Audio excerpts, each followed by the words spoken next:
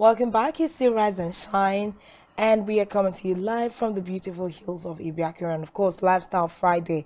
And we're going to quickly hop into that lifestyle conversation with a young man who has distinguished himself with a very different kind of trade and the influence that he carries about, this particular trade. On our set this morning is Mr. Eteng, who will be here to tell us about his story. Guess what? He sells Agidi. Do you remember Agidi from way back? Yeah. When you went to primary and secondary school, everyone will rush. But there is a touch of ingenuity that he adds to how this is done. And that's why we have him here on set on the Lifestyle Friday to have this live discussion with us this morning. Good morning, Mr. Eteng. Good morning. Good to have you here. Thank you very much. How's the journey here? Well, I really thank God. I was supposed to be here before now, Yes. but based on the bad road and a lot of that, but I still thank God. Okay, you made it at last. Yeah. Thankfully, the guests can listen to you. The audience can, listen to you at the end of it. So, Educated Agidi, that is what your Agidi brand is called, Educated Agidi. Where did that start from? Well, first, actually, before I started, I was actually saving my auntie, By then I was selling the local Agidi. I considered being local then. But at some point, after I've stayed with my auntie for about 9 years, 8 months, call it 10 years. So I was like, no. When I started mine, one thing about we are in the modern world whereby today, you need to modernize your whatever thing. You have to bring it up. You need an upgrade. You understand? So I had to I don't know how to say it. Like I don't really know how to say it, but I just have to call it Educated Agidi is like the upgrade of what you used to do with your aunt. Yes, and another thing is the name also brings attention. It attracts a lot of person because sometimes when I go, people say Educated Agidi.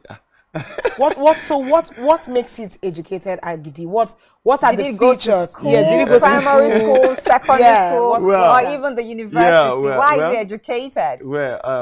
Why I call it educated is because it's a brand. Educated is a brand. That's what I just like to that's the name I like to give to my brand. And what makes it educated is a brand.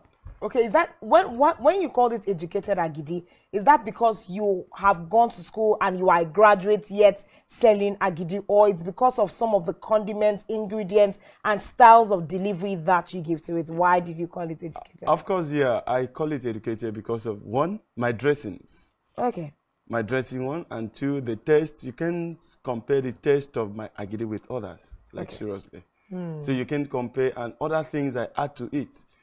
My deliveries and a lot of that, everything is just reliable. Okay. Now, another question I want to ask you is, now, you're educated. Yeah. You went to school. What did you read? Well, I stopped in middle high school. Middle high school? Yeah. Okay. I stopped in middle high school. But as a growing child now, because I know that growing up, we all had dreams. I don't know what you wanted to be, but I've always wanted to be a communicator. Okay, so we all had dreams of, I'm going to be a policeman, I'm going to be a doctor, I'm going to be an engineer. What was it like for you? Did you have that dream of becoming something? Of course, yeah. So share with us, please. My vision was to become a journalist. Oh, wow. I hear you on set. Okay. Of course, yeah. So this is just the beginning. Okay. This is just the beginning, and I pray to God that everything will come true. It's just that, the Agidi business, there's a level I wanted to get to before then I can now further my education.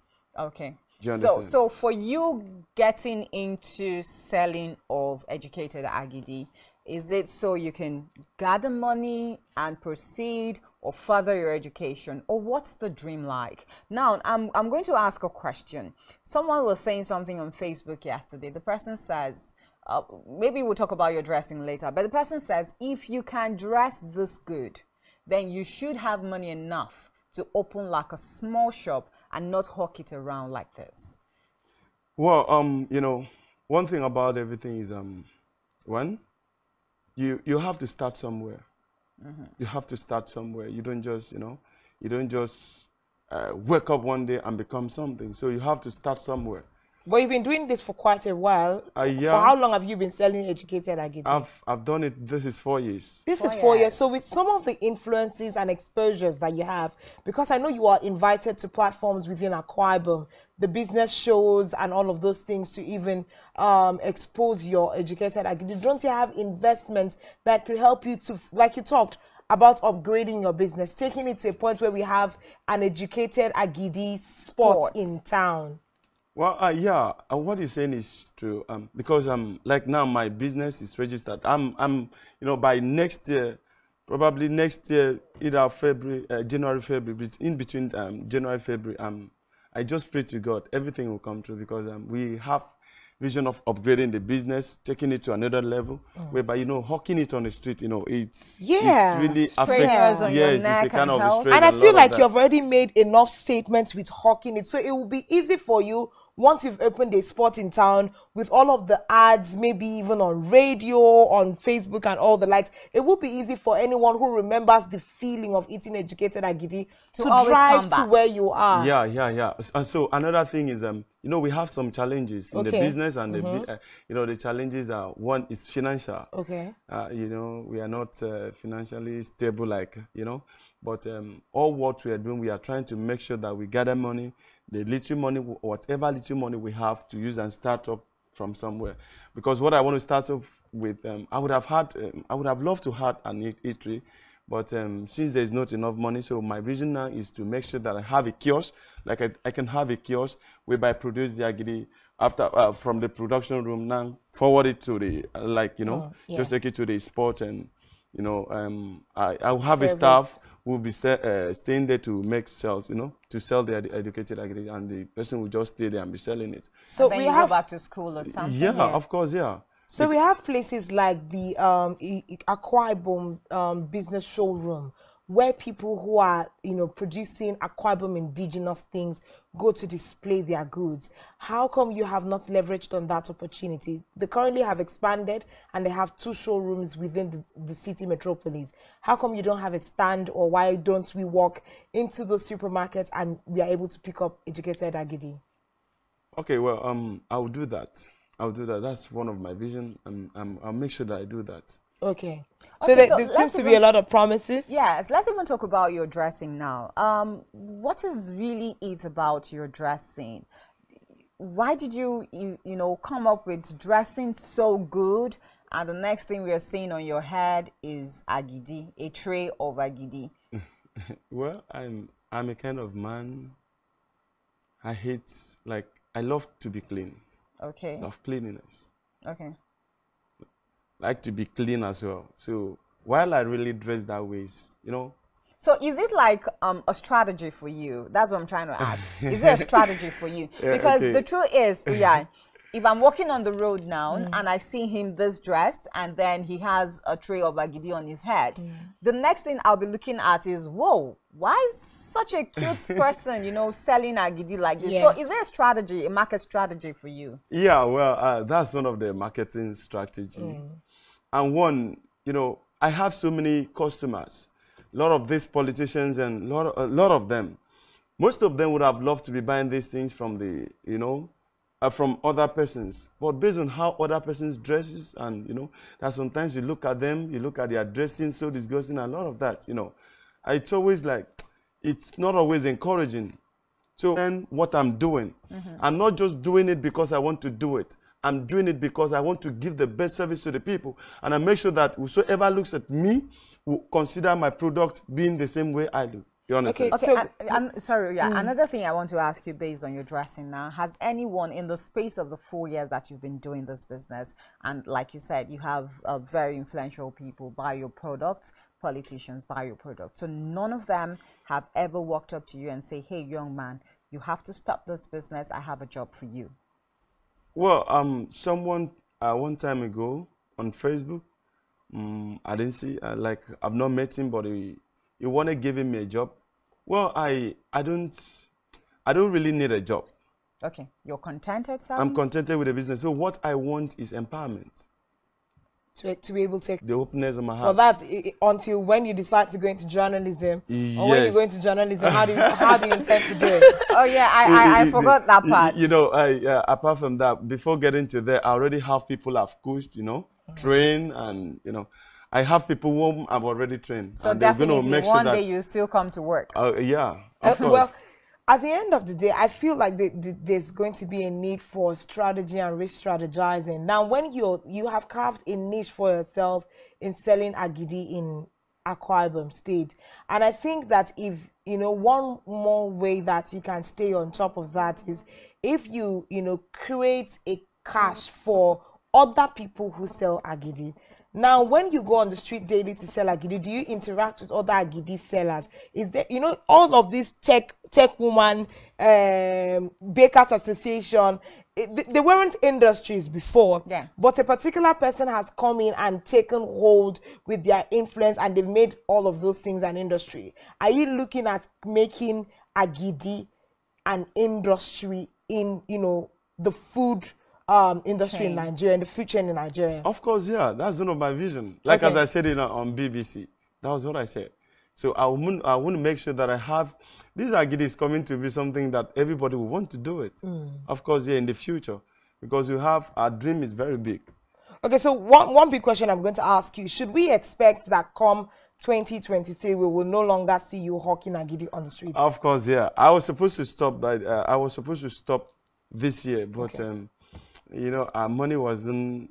We are not financially buoyant enough. So, but we believe God that between the period of this month and next month, we will try and get So something. Moses, when you say you're not financially buoyant to start the next phase of your life, trust me, I seem not to share in that. Yeah, because I'm going to ask. I seem not to share in that, thought of yours, because if you're saying that you've been selling agidi for the past 4 years and you have a projection, unless you do not have a projection, or unless maybe on the lighter note, you use your monies and proceeds, to look this good. But again, if you have prospects, okay, and you begin to plan towards it, definitely, with or without money, if you go for a business training or a business school, they tell you that money is even the last thing that you need when you want to talk about, growing your business or starting a business. So let's not even say that there's not enough money. Now you've garnered a lot of publicity and exposure. You just talked about the fact that you've been on the BBC,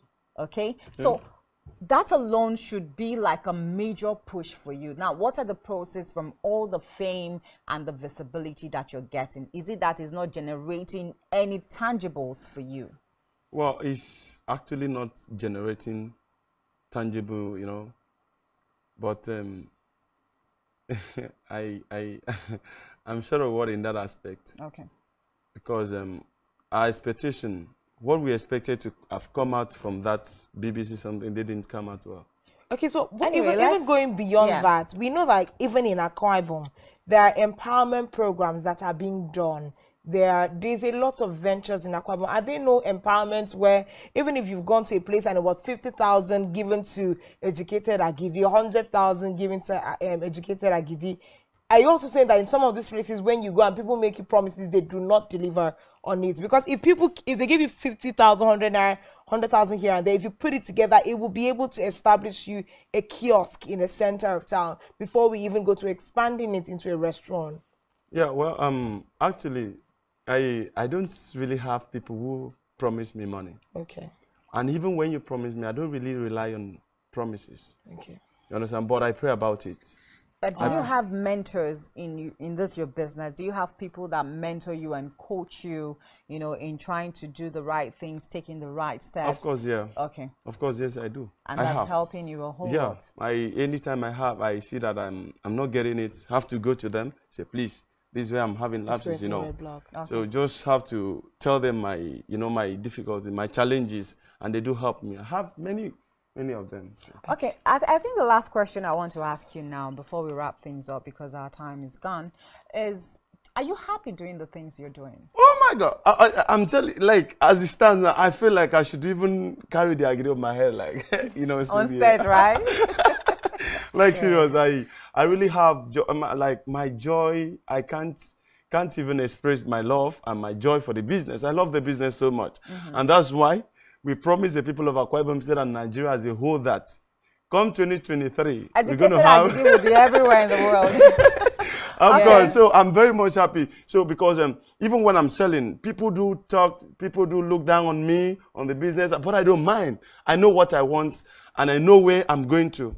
I'm not discouraged. There is no amount of what one will use, like, will discourage me. I've grown above that level that what can discourage me Fantastic. in my business. We're actually really looking forward to a next year of a business brand that outlives what it has currently done in the past 4 years. So we want to say a very big thank you to you, Moses Eteng, the very educated Agidi seller, for coming on set this morning.